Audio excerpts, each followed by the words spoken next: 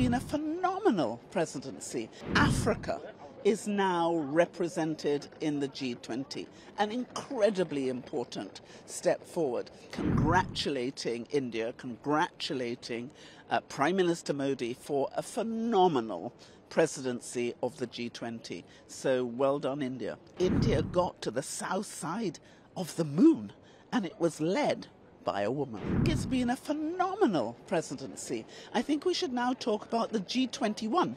Because of what India has done, Africa is now represented in the G20, an incredibly important step forward.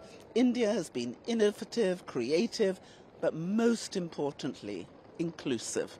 And that inclusivity, that taking together the diversity of our world and making sure that we all have a platform from which we can be truly heard is critically important. I think everyone will be congratulating India, congratulating Prime Minister Modi for a phenomenal presidency of the G20. So well done, India. And I can't help but mention India got to the south side of the moon, and it was led by a woman.